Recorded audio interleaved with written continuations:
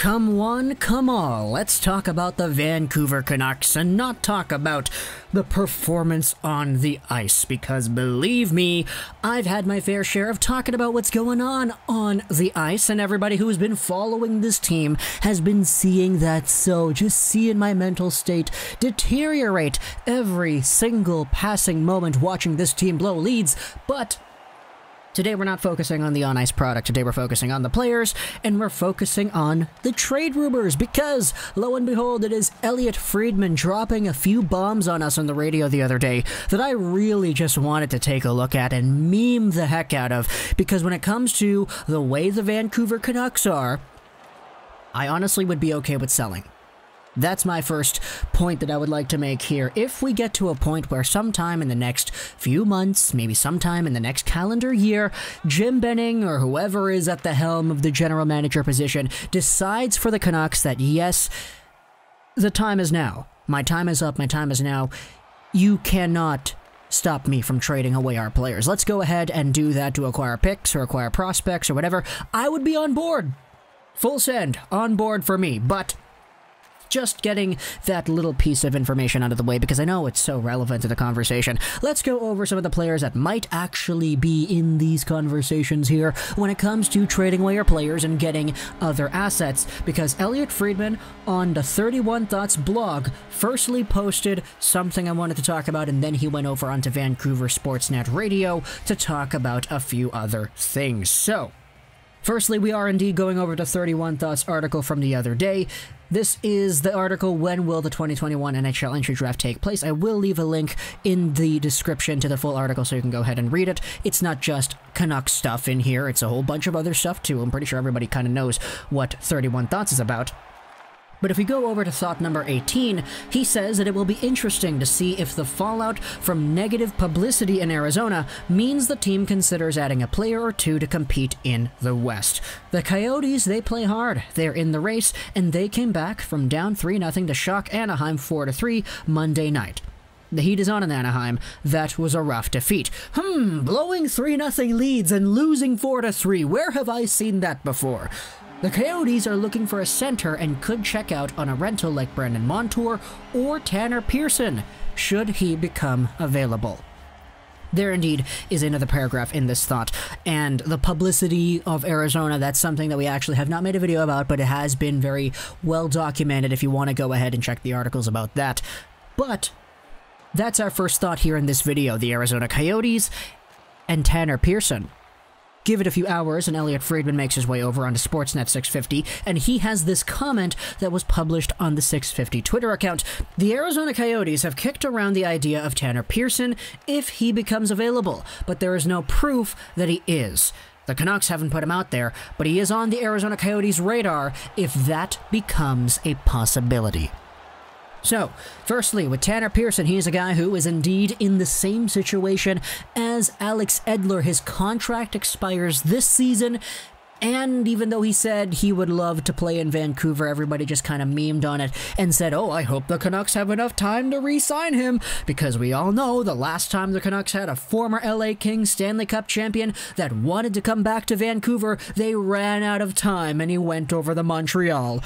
But regardless, with Tanner Pearson, he is indeed in a weird spot because we all kind of know the consequences of what happens when you don't attend to your pending free agents. It happened here with Markstrom, Tanev, Toffoli, Stetcher, and yeah, Tanner Pearson, Alex Edler, two guys in the same boat for this year's crop of players.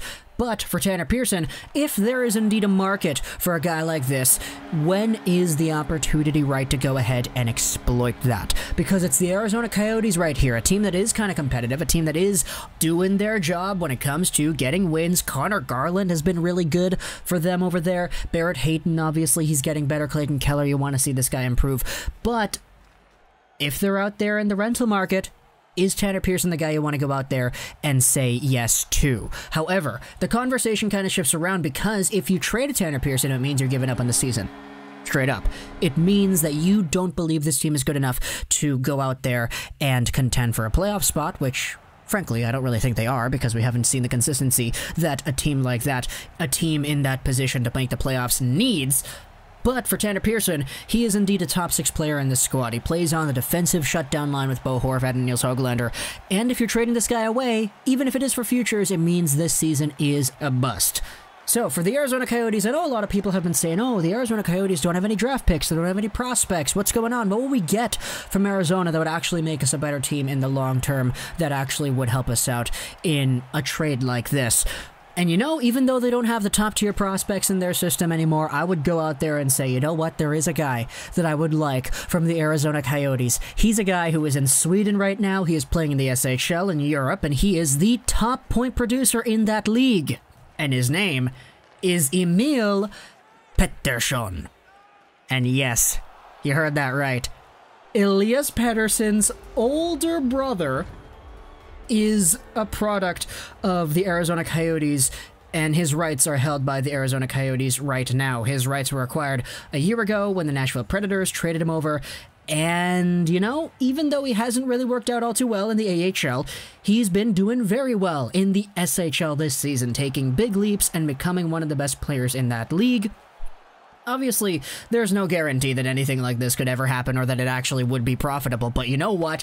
Darn it, if we're talking about Arizona Coyotes trades, unless you're giving me Clayton Keller or Victor Soderstrom, I don't want to hear it.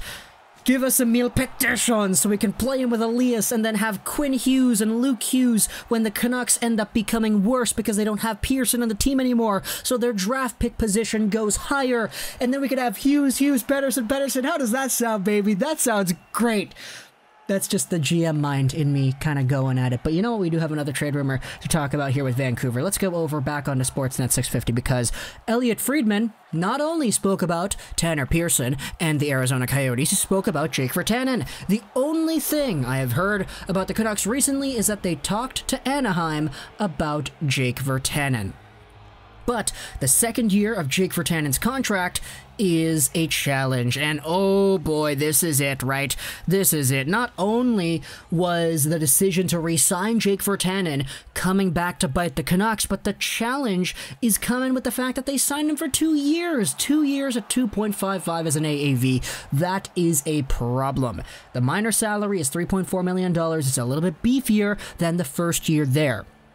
So, if you're going out here and the Anaheim Ducks are a team that is looking to get this kind of guy, but the Ducks, who are one of the worst teams in the Western Division at the moment, are saying, nah, sorry, we can't do that, man. Look at that 2.55 AAV cap hit. That's quite a lot. This is one of the worst teams in the league saying that they don't want to take on a guy who's young. There were a whole bunch of Ducks fans that popped up on my timeline saying things like, oh, why would we want Virtanen? We saw how Nick Ritchie worked with us last time, and it just seems like they're really in love with this 2014 draft. They really want to go out there and get the guys from it, right? But you know what? If it gets to a point where even the Anaheim Ducks are coming out here saying, no, we don't want to do it, sorry, bud, then I don't even know what to think. Like, if you could get a draft pick or something out of this, this could be something that I honestly would kind of be on board with, just so the Canucks could go out there and get some opportunity for some other guys, you know? And if it's not a draft pick, hey, it's Trevor Zegras, you know? Or it's Maxime Comtois or something. It's not going to happen, but I would love to see Jim Benning find a way to get a very good top-caliber prospect out of the Anaheim Ducks for Jake Virtanen, who is a proven NHL player who scored 18 goals last year. Now, I don't know if that's ever going to happen again, especially with the way he's been playing and trending in this season's worth of play, but you know what? Let's talk about it anyway. I know Jake Virtanen for Zegras is not going to happen. I'm just joking, guys. Please, lay off me in the comment section below. I don't want to hear it. But with Virtanen, it is interesting, man. If this guy signed a one-year contract, let's say it's the same contract, but it's only 1 year long, 2.55 AAV, it's fine, because there's no second year that teams would have to worry about because the flat cap is still going to exist for next year, so any progress that is made, or negative progress, I guess, what's the opposite of progress? A regression? That's what it is, yeah. Any regressions made, you can use that to bargain for your next contract, which would be beneficial because of the flat cap. So, Virtanen for Zegras. Let's see it happen, Jim Benning. Talk to me in the comments what you thought about all this stuff over here. Pearson, Arizona, my thoughts personally on Elliotte Friedman being a guy thrown around in that conversation. Obviously, it's not going to happen like that, but you know what? A boy can dream. Then you have the Anaheim Virtanen stuff as well. Talk to me in the comments what you think. I hope you enjoyed this video. So that Trolls 99 and bye.